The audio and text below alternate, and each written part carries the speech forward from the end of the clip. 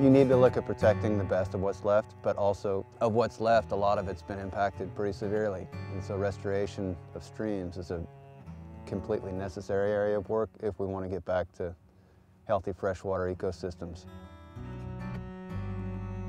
I think for the last 50 years, there's been a lot of confidence put on the idea that we can maintain and restore biodiversity on the back of public land.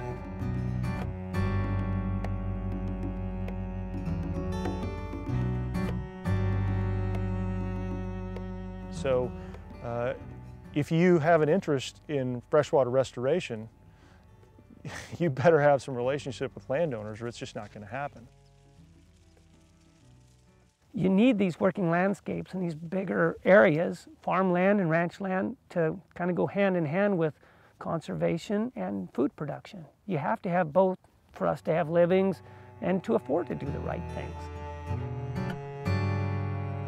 The restoration economy is real, and we think it's important to put people to work restoring their watersheds. The logger, the truck driver, the excavator operator, the fence builder, and the tree planter, they make the project happen. They do the actual work.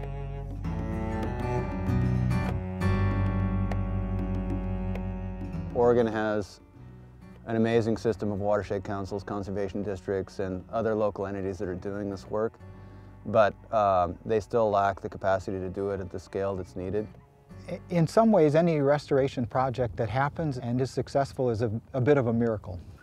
You have to pull together funding and a willing landowner and permitting agencies and neighbors and contractors, and then make it all happen seamlessly and smoothly.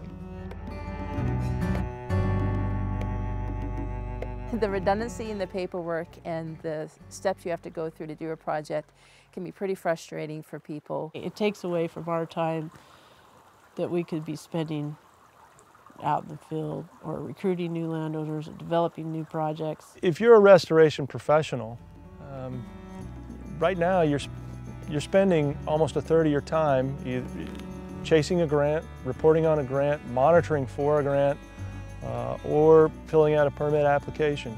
There needs to be a recognition that the current system of doing restoration work, although it's getting work done, isn't ideally suited to the pressures that we face in restoring stream health.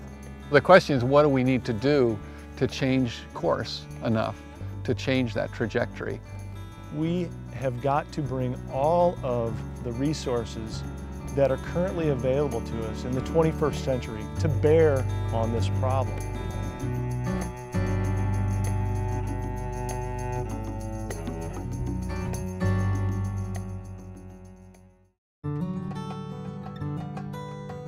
People might look at a piece of web-based software like StreamBank and say, how is a computer going to help me do conservation? We ask the landowners or local coordinators a series of questions. They answer the questions. Everybody gets what they're after, just in an automated way. Through a web-based tool like StreamBank, you can get projects done with speed without sacrificing quality. It's essentially taking the pieces that really none of us should be spending our time on and taking those out of the equation so that we can focus our energies on the more important things.